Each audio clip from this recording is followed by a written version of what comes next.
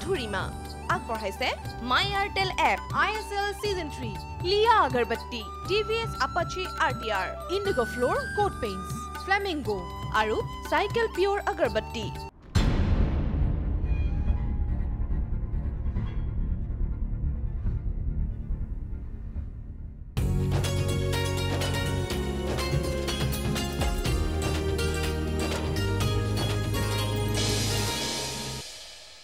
নমস্কাৰ মাধুৰিমা অনুষ্ঠানটিলে আপোনালোক সকলোকে মই ৰেখাই স্বাগতম জনাইছো প্ৰিয় দৰ্শক সদায় থকাৰ দৰে আজিও আমাৰ হৈতে আছে এগৰাকী বিশেষ অতিথি আৰু আজিৰ অতিথি হৈছে শিশু ৰোগ বিশেষজ্ঞ ডক্টৰ মৃদু প্লাবন বৰা আৰু তেওঁৰ হৈতে আজি আমি কথা পাতিম বিশেষকৈ বেড ৱেটিং অথবা বিছনাত পেচাব কৰা সমস্যা সম্পৰ্কে এই বিষয়ে যদি আপোনালোকে কিবা জানিবলৈ বিচাৰিছে দেৰি নকৰিব সোনকালে আমালৈ ডায়াল কৰক আমাৰ নম্বৰ কেইটা আপোনাৰ টিভি স্ক্ৰিনত ফ্ল্যাশ হৈ আছে এতিয়া হক অনুষ্ঠানটিত আজিৰ অতিথিক স্বাগতম জনাও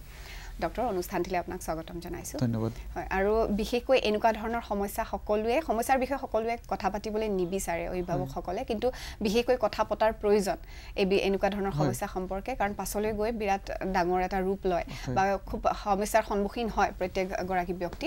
তেনে ক্ষেত্ৰত আপোনাক সুধিবলৈ বিচাৰিম প্ৰথম প্ৰশ্নটো হ'ব যে কেনেকুৱা ধৰণৰ ল'ৰা ছোৱালী বা শিশুৰ ক্ষেত্ৰত এনেকুৱা সমস্যাবিলাক দেখা পোৱা যায় হয় এতিয়া প্ৰথমে আমি বেড ৱেটিংৰ কথা ক'ব গ'লে আমি এটা কথা জানিব লাগিব যে এই সমস্যাটো কেনেকুৱা ধৰণৰ প্ৰথম কথা যে এটা শিশু ধৰলক জন্মৰ পিছত আমি দেখো যে শিশুটিয়ে কেতিয়াবা 15 মিনিটৰ পিছতো পেচাব কৰি দিয়ে 1 ঘণ্টাৰ পিছতো পেচাব কৰি দিয়ে সিহঁতৰ হেতু কোনো ধৰণৰ সেন্স নাথাকে তো তেওঁলোকে যিকোনো সময়তে পেচাব কৰিব পাৰে বা ধৰলক 2 বছৰীয়া কেঁচুৱা এটাও সি সময়ত পেচাব লগাৰ সময়ত সি ক'ব পাৰিছে নাই বা সি ৰাতি পেচাব একেবাৰে নকৰাকৈ থাকিব নাই আমি কেতিয়াও হেতু ক'ব নোৱাৰো কিন্তু এই সমস্যাটো যেটুক আমি বেড ৱেটিং বুলি কওঁ এই সমস্যাটোক আমি 5 বছৰৰ পিছৰ শিশুৰ খিনিকহে একচুয়ালি আমি ক্যাটেগৰাইজ কৰি লওঁ 5 বছৰলৈকে কোনো এটা শিশুৱে কেতিয়াও বিছনাত পেচাব নকৰাকৈ শুব নোৱাৰে হয়তো তাৰ কিছুৰ হয়তো অলপ কম বয়সতে হয়তো সি ড্ৰাই নাইট হ'ব পাৰে ড্ৰাই নাইট মানে পেচাব নকৰাকৈ গোটেই ৰাতিটো পাৰ হৈ যাব পাৰে কিন্তু আমি 5 বছৰলৈকে তাক আমি কেতিয়াও বিছনাত পেচাব কৰিলো বেড ৱেটাৰ বা বিছনাত পেচাব কৰা শিশু বুলি আমি কেতিয়াও নকওঁ তো এই শিশুখিনিক যিখিনি শিশু ধৰলক 5 বছৰৰ পিছতো তাৰ বিছনাত পেচাব কৰাৰ অভ্যাসটো থাকি যায় তেনেহলে সি এটা আমাৰ কাৰণে এটা বেমাৰ হিচাপে আমি ভাবো কাৰণ এটোক আমি ইংলিছত কওঁ আমি বা আমাৰ মেডিকেল টাৰ্মত নকটাৰ্নেল এনৰিচিছ বুলি কওঁ কোনো শিশু হয়তো দিনত শুওঁতেও কেতিয়াবা তাৰ পেচাব হ'ব পাৰে সি এটা অন্য বেলেগ এটা সমস্যা আমাৰ ম্যাক্সিমাম যিখিনি ধৰলক আমি শিশু দেখো ৰোগ হিচাপে আমাৰ কাখলৈ আহে তেওঁলোকৰ ক্ষেত্ৰত আমি দেখো যে তেওঁলোকে ৰাতি পেচাব কৰে যেটো পৰিয়ালটোৰ কাৰণে মাক বাপেকৰ কাৰণে বা শিশুটোৰ কাৰণেও এটা সমস্যা হিচাপে থিয় দিয়ে কাৰণ চাওক এই শিশু বিলাকৰ ক্ষেত্ৰত মানসিক অৱস্থাটোৰ কিছুমান চেঞ্জ আহে কাৰণ শিশুটোৰ মনৰ ভিতৰত এনেকুৱা এটা চলি থাকিব যে মই এটো কিবা ভুল কাম কৰিছো নেকি বা তেওঁলোকৰ সেই কথাটো তেওঁৰ লগৰ সমনীয়াখিনিৰ লগত কোনোবাই গম পাই যাব নেকি বা এই কথাটোৰ কাৰণে তাৰ লগৰ সমনীয়াখিনিয়ে তাক কিবা হেও বুলি ভাবিব নেকি বা কোনোবাই জুকাব নেকি তেনেকুৱা এটা মনোভাৱত তেওঁলোকৰ থকাৰ কাৰণে তেওঁলোকৰ বহুতখিনি সামাজিক হওক বা তাৰ স্কুলৰ পাৰফৰমেন্সতে হওক বা মানসিক বিকাশ ঘটাত অলপ হেম্পাৰ হৈ পৰে দ্বিতীয়তে ধৰলক যিখিনি পিতৃ-মাতৃৰ ক্ষেত্ৰত আমি দেখা পোৱা যায় যে হয়তো সহ্য কৰি আছে এটা সময়ত সহ্যৰ অতীত হৈ যায় কিছু পেৰেন্টছৰ ক্ষেত্ৰত তেওঁলোকৰ শিশু ক্ষেত্ৰক এবিউজ কৰাও দেখা যায় গালি পাৰি দিলে ধৰলক অন্য ধৰণৰ পানিশমেন্ট দিলে তো তেনেকুৱা কৰিলে কি হয় শিশুটিৰ সেই যিখিনি কথা মই উল্লেখ কৰিলো সেই কথাখিনি আৰু বেছি গাহৰ ৰূপ হৈ প্লাই ধাৰণ কৰে তো সেই কাৰণে তাৰ মানসিক বিকাশ বা অন্য ধৰণৰ পঢ়াশুনাৰ ক্ষেত্ৰতে বা সোশিয়েলাইজেশনত তাৰ এটা বিৰাট ডাঙৰ এটা হেঙাৰ হিচাপে থিয় দিয়ে অন্য ক্ষেত্ৰত দেখা যাওক ধৰলক এটা ঠাণ্ডাৰ ৰাতি এটা যদি বিছনাত পেচাব কৰিলে সেই পেচাব কৰাৰ পিছত সি তিতি গ'ল তাৰ পিছত তাৰ টোপনি ভাঙিলে মাক দেউতাকৰ টোপনি ভাঙিলে ফলত কি হয় যে গোটেই পৰিয়ালটোতে এটা স্লিপ ডিস্টাৰবেন্স এটা হৈ গ'ল ডিস্টাৰবেন্স হোৱাৰ কাৰণে কি হ'ল পিছদিনাখন তেওঁলোকৰ টোপনি পুৰা নোহোৱাৰ কাৰণে পিছদিনাখন কামত বাধা আহি পৰে তেওঁলোকৰ ৱৰ্ক পাৰফৰমেন্সত কমি গ'ল অৰ্থাৎ পিতৃ-মাতৃ বা অভিভাৱকৰ কাৰণেও এটা সমস্যা আৰু সেই সমস্যাটো যিখিনি মই উল্লেখ কৰিলোঁ সেইখিনি এটাটো শিশুৰ কাৰণে এটা ডাঙৰ সমস্যা হিচাপে দেখা দিয়ে এতিয়া এই শিশুখিনিক আমি বহু ক্ষেত্ৰত দেখা যায় যে পিতৃ মাতৃও সেই যিখিনি সময়ত আনি শিশুৰ ৰোগৰ বিষয়ে কথা পাতিব লাগে সেইখিনি সময়ত আহা দেখা নাযায় তাৰ পিছত কি হয় যে বস্তুটো যেতিয়াই দীঘলীয়া হৈ পৰে সমস্যাটো আৰু গুৰুতৰ পৰা গুৰুতৰ ফালে আগবাঢ়ি যায় তো এনেকুৱা ধৰণৰ কাৰণ হয়তো বহুত থাকিব পাৰে তেনেকুৱা আমাৰ বিশেষকৈ দেখা যায় যে নাই বহুতে আমাক ক'ব বিচাৰে যে এই বেমাৰটো হয়তো সি স্কুলত খুব ষ্ট্ৰেছ পালে আজিকালি স্কুলত বহুত ষ্ট্ৰেছ ইমান পঢ়াখিনি কৰিব লাগে অমুকটা বজাত ৰাতিপুৱাই যাব লাগে সোনকালে উঠি পেলাই যাব লাগে দিনটো ভাগৰুৱাৰ পিছত ৰাতি হয়তো সি একদমেই সাৰ নাপায় তো সেইকাৰণে হয়তো পেচাব কৰে আচলতে সঠিককৈ ক'ব গ'লে ঠিক সেইটো এটা কাৰণ নহয় এটা কিছুমান শ্ৰেণীৰ শিশুৰ ক্ষেত্ৰত এই সমস্যাটো আমি বাৰুকৈ দেখা পাওঁ কেনেকুৱা ধৰণৰ শিশুৰ ক্ষেত্ৰত বাৰুকৈ দেখা পায় আপোনালোকে হয় এটা বস্তু চাওক এতিয়া ধৰি লওক আমি যদি গোটেই এই বিষয়ে আমি যদি আৰু বিশদভাৱে পঢ়া শুনা কৰি চাওঁ দেখা যায় যে কি যে গোটেই পৃথিৱীত তো 5 বছৰৰ পৰা 15 বছৰৰ শিশুৰ ভিতৰত এই যিটো ইনচিডেন্স মানে কিমান শতকৰা কিমান শিশুৰ এই বস্তুটো হ'ব পাৰে দেখা যায় যে কি 5% to 15% সমস্যাটো খুবেই গুৰুতৰ আৰু গোটেই ওয়াৰ্ল্ড ওয়াইড এই ইনসিডেন্টটো অলমোস্ট সেম ইন্ডিয়াটো যদি আপনি জাগে যে ইনসিডেন্স কেনেকুৱা তেতিয়া আমি কম যে নাই 5 to 15% শিশুৰ এনেকুৱা ধৰণৰ ৰাতি পেচাব কৰাৰ সমস্যাটো থাকে 5 বছৰৰ পৰা 15 বছৰ বয়সৰ ভিতৰত কিন্তু ইয়াতে খুব এটা উল্লেখ কৰিবলগীয়া কথা যে যদি সেই শিশুটিৰ পিতৃ মাতৃয়ে তেওঁলোকৰ বাল্যকালত সৰু অৱস্থাত যদি এনেকুৱা ধৰণৰ যদি সমস্যা আছিল দুইজন পেৰেন্টছৰে তেনেহলে সেই নতুন শিশুটিৰ তেনেহলে তেওঁলোকৰ বিছনাত পেচাব কৰাৰ চান্সটো খুবই বেছি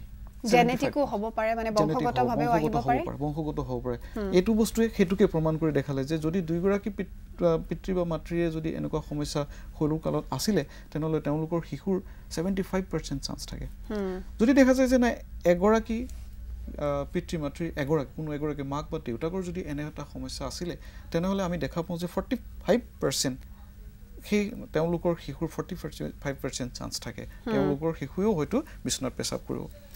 যদি কোনোও নকৰে তেওঁলোক মাক বাপেকৰ তেনে এটা সমস্যা নাছিলে তেনেহলে দেখা যায় যে কি তেওঁলোকৰ শিশুৰ সেই যেনেকৈ ধৰক ওয়াৰ্ল্ড ওয়াইড যিটো ইনসিডেন্ট ধৰক 5 to 15% চান্স তথাপিও থাকে গতিকে আমি এই বস্তুখিনিৰ পৰা এটা বস্তু ক'ব পাৰো যে হয় আমাৰ মানে জেনেটিক এটা হয়তো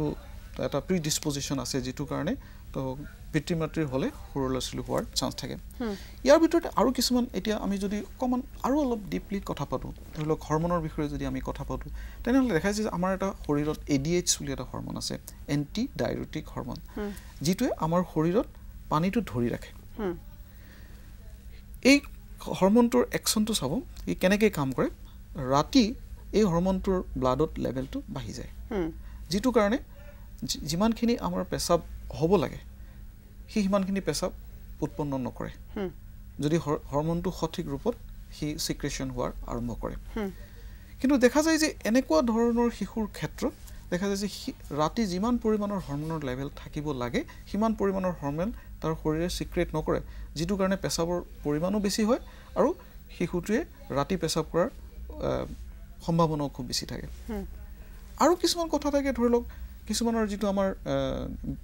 পেচাব জমা মূত্ৰাশয়ৰ সাইজ সৰু থাকে সৰু থাকাৰ কাৰণে কি হয় যে অলপ পেচাব হলে তাৰ ওভাৰফ্লো হৈ যায় আৰু বহু ক্ষেত্ৰত দি হয় যে এৰোজেল প্ৰবলেম থাকে আমাৰ এই গোটেই বস্তুটো আমি ধৰি লওক এতিয়া এটা বয়সৰ পিছত আমি ক'ব পৰা হওঁ যে আমাৰ পেচাব আহিছে আৰু আমি এতিয়া বাথৰুমত যাব লাগে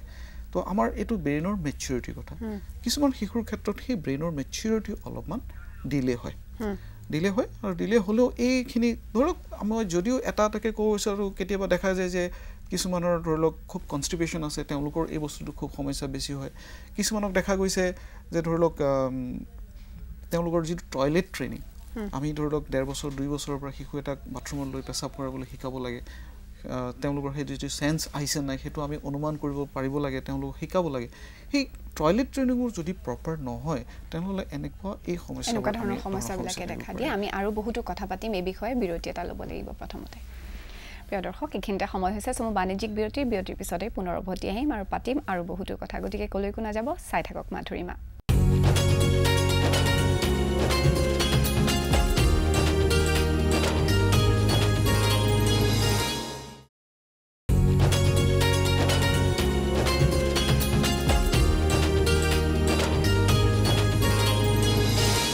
বিৰতিৰ পিছত পুনৰ স্বাগতম জনাইছো প্ৰিয় দৰ্শক অনুষ্ঠানটিত আজি আমি কথা পাতি আছো শিশু ৰোগ বিশেষজ্ঞ ডক্টৰ মৃদু প্লাবন বৰাৰ সৈতে আৰু বিশেষকৈ বেড ৱেটিং অথবা বিছনাত পেচাব কৰা সমস্যা সম্পৰ্কে কথা পাতি আছো আহক তেওঁৰ সৈতে পুনৰ কথা পাতো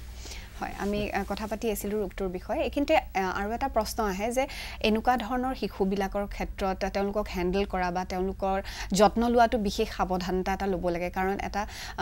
ভিনমন্যতা তেওঁলোকে কেতিয়াবা ভোগে গতিকে তেনে ক্ষেত্ৰত অভিভাৱকসকলৰ পদক্ষেপ কেনেকুৱা হোৱা উচিত এনেকুৱা ধৰণৰ শিশুসকলক লৈ পেলাই হয় এতিয়া এইখিনিতে ক'বলগীয়া হয় যে আমি যেতিয়াই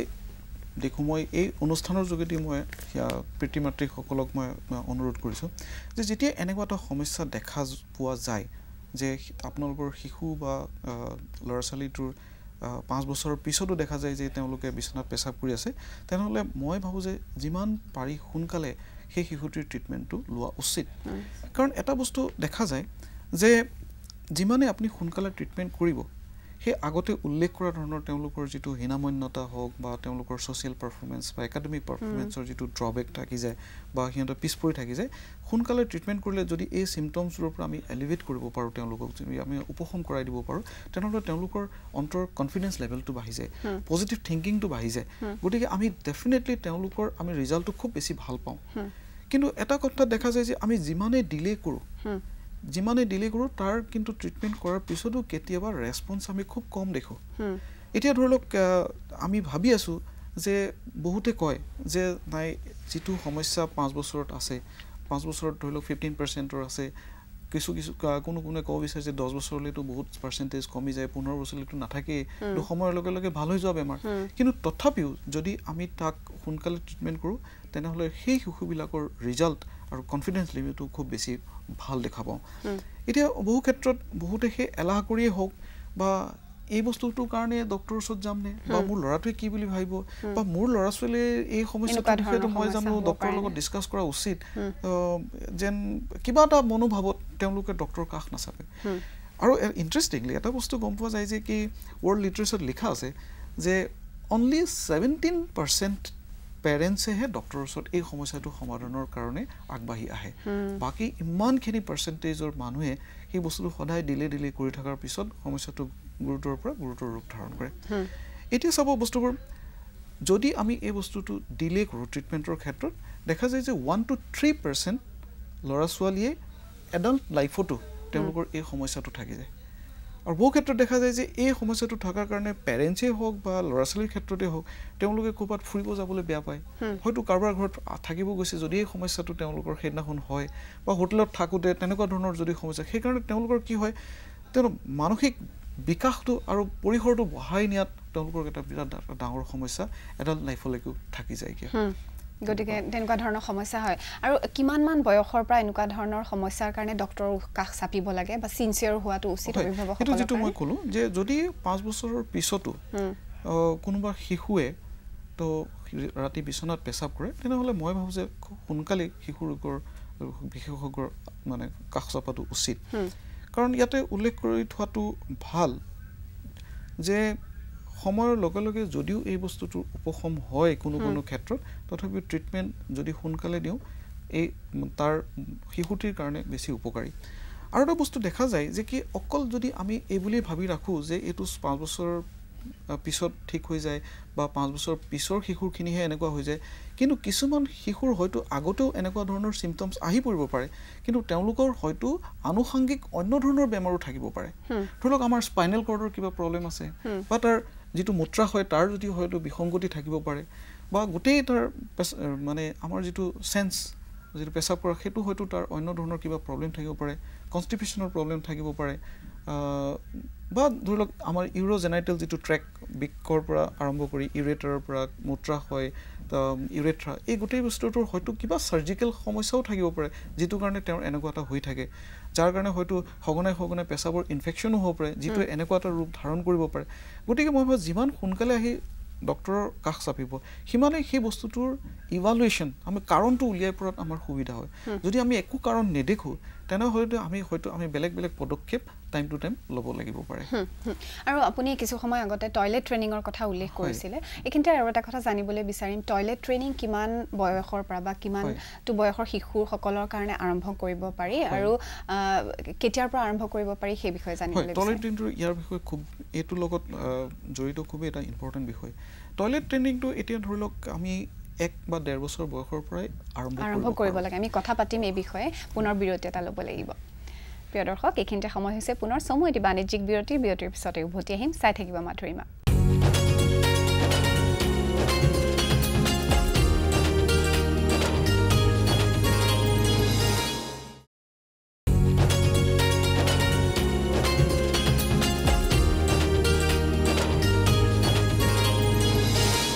বিৰতিৰ পিছত মাধুৰিমাৰ শেষ অংশলৈ আপোনালোকক স্বাগতম জনাইছো অনুষ্ঠানটিত আজি আমি কথা পাতি আছো শিশু ৰোগ বিশেষজ্ঞ ডক্টৰ মৃদু প্লাবন বৰাৰ সৈতে আৰু বেড ৱেটিং সম্পৰ্কে কথা পাতি আছো আহক তেওঁৰ সৈতে পুনৰ কথা পাতো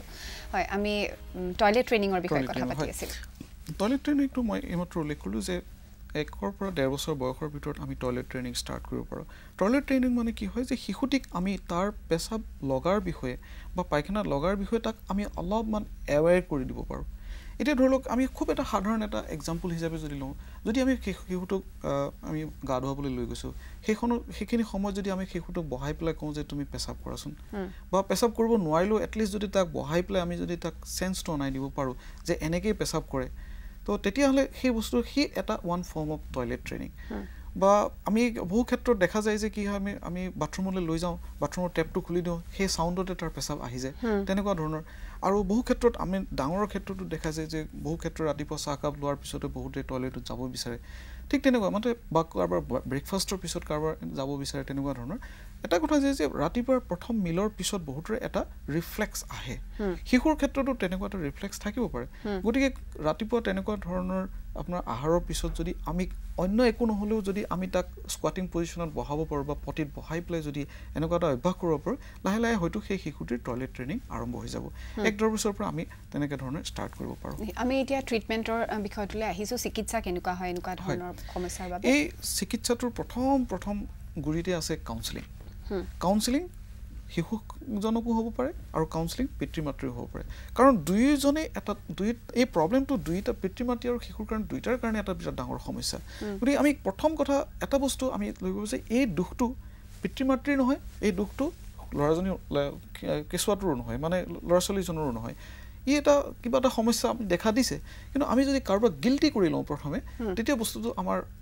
আমি গোটেই চিকিৎসাটোত আমি সফল হ'ব নোৱাৰিম এই বস্তুটো এটা আমি একচেপ্ট কৰি ল'ব লাগিব তাৰপিছত আমি জনাব লাগিব যে আপোনাৰ শিশুটোৰ বিশেষ এইটো প্ৰব্লেম নহয় এই বস্তুখিনি এইখিনি সমস্যাৰ কাৰণে হয় এই বস্তুটোৰ ধৰণটো এনেকুৱা ধৰণৰ ইমান দিনত ঠিক হোৱাৰ চান্স আছে কিন্তু আমি তাৰ লগতে যদি আনুষংগিক যিবিলাক সমস্যা দেখোঁ যে নাই সি দেখোন কথা পাতিব নিবিচাৰে সি এলাউফ হৈ থাকিব বিচাৰে তেনেহ'লে ডেফিনেটলি আমি কিছুমান ট্ৰিটমেণ্ট দিব লাগিব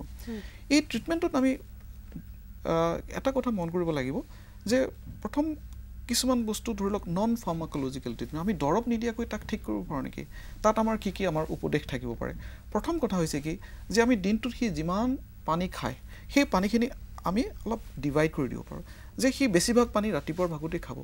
দুপৰীয়াৰ পৰা আবেলি ভাগলৈ তাৰ অলপ খাব কিন্তু সন্ধ্যাৰ পিছত ধৰি লওক 5টা-6টা বজাৰ পিছত আমি ন্যূনতম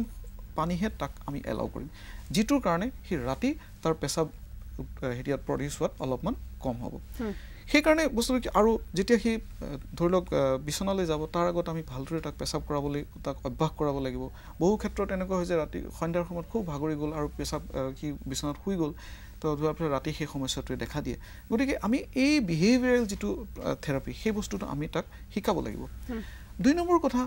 মেডিচিনেল ট্ৰিটমেণ্ট মেডিচিনেল ট্ৰিটমেণ্টটো সঁচাই বহুখিনি আমাক আমাৰ পজিটিভ এটা এক্সপেক্ট আছে কাৰণ চাওক আমি এই এটা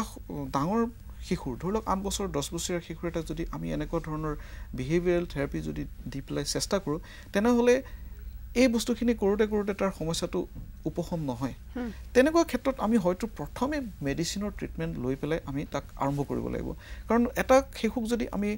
বস্তুটো বন্ধ কৰাই দিব পাৰোঁ তাৰ কনফিডেন্সটো খুবেই বাঢ়ি যায় তাৰপিছত আমি লগতে এই নন ফাৰ্মাকলজিকেল ট্ৰিটমেণ্টখিনি আমি লগতে আগবঢ়াই লৈ যাব পাৰোঁ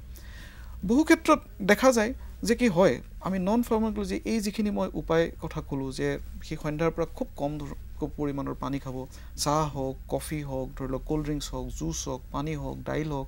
এনেকুৱা ধৰণৰ পৰিমাণ যদি কমাই দিওঁ বহুতৰে কিন্তু সেইখিনিতেই উপশম হৈ যায় কিন্তু যদি দেখা যায় তাতো যদি সমস্যা সমাধান নহয় তেনেহ'লে আমি দৰৱ লৈ যাব পাৰোঁ এতিয়া দৰৱ লৈ গ'লে আমি কেনেকৈ ধৰক বহুখিনি বজাৰত দৰৱ এভেইলেবল আছে সেই দৰৱৰ ছাইড এফেক্টো আছে কিন্তু কথা হৈছে কি আমি কোনটো দৰৱ কেনেকৈ খাব লাগে কোনটো সময়ত খাব লাগে তাৰ সঠিককৈ যদি আমি পিতৃ মাতৃক বা ল'ৰাজনক বুজাই দিব পাৰোঁ সেইবোৰ গ্ৰহণ কৰিলে কিন্তু তেওঁলোকৰ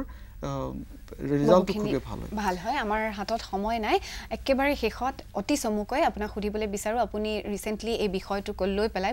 বেড ৱেটিং ক্লিনিক আপুনি আৰম্ভ কৰিছে সেই বিষয়ে অকণমান জানিবলৈ বিচাৰিম বেড ৱেটিং ক্লিনিকটো এনেকুৱা বস্তু ধৰি লওক এটা এজমা আছে কাৰোবাৰ এজমা অহা যিজন কেঁচুৱা তেওঁক আমি বহুতখিনি কাউন্সেলিং লাগে এজন পেচেণ্টক আমি আধা ঘণ্টা ৪৫ মিনিটমান সময় দিব লাগে ঠিক একেধৰণে এই বেড ৱেটিং হৈ থকা শিশু এটাৰ যিখিনি প্ৰব্লেম তাৰ সমস্যাখিনি ভালদৰে বুজিবলৈ লওঁতে বা তাক কাউন্সেলিং কৰোঁতে দৰৱৰ বিষয়ে বুজাওঁতে বহুখিনি সময় লাগে এজন ডাঙৰ শিশু এজন শিশু বিশেষজ্ঞৰ ৰুমৰ সন্মুখত বহি থকাৰ সময়ত তাৰ অন্য ধৰণৰ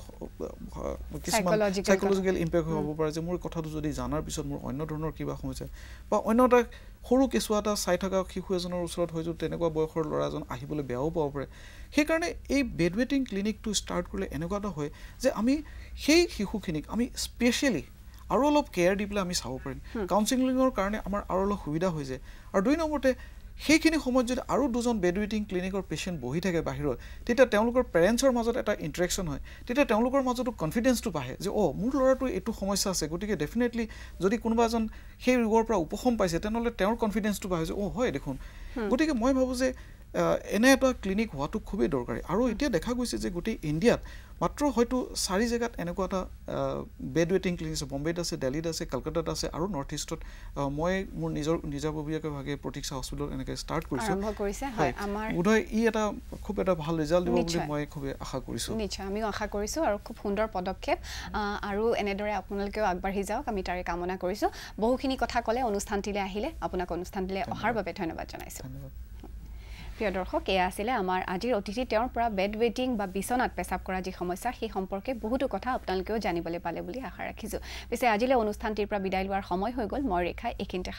মাৰিব লাগিব কাইলৈ এই একেটা সময়তে একেটা চেনেলতে মাধুৰিমা অনুষ্ঠানটিত আপোনাক পুনৰ লগ পাম আজিলৈ এইখিনিতে এৰিছোঁ ধন্যবাদ মাধুৰিমা আগবঢ়ালে মাই এয়াৰটেল এপ ISL Season 3 লিয়া agarbatti TVS Apache RTR Indigo Floor Coat Paints Flamingo আৰু Cycle Pure Agarbatti